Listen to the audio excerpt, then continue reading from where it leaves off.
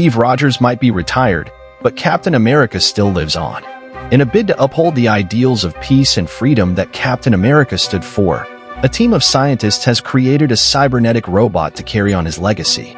The robot, dubbed Sentinel, is a marvel of modern technology.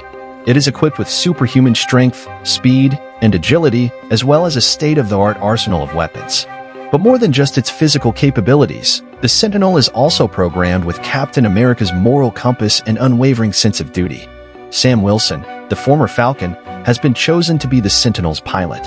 Wilson is a skilled fighter and a natural leader, making him the perfect candidate to wield the Sentinel's power. Together, Wilson and the Sentinel will form a new symbol of hope for America, a symbol that will protect the innocent and fight for justice for all.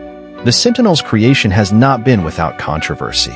Some people believe that it is a dangerous misuse of technology, while others argue that it is a necessary step in a world that is increasingly filled with threats. Only time will tell whether the Sentinel will be a force for good or for evil. But one thing is for sure, the Sentinel is a sign of the changing times. It is a reminder that the world is a dangerous place, and that we must always be prepared to defend our freedom. The Sentinel is the next chapter in the Captain America legacy. It is a symbol of hope, a symbol of courage, and a symbol of the never-ending fight for freedom.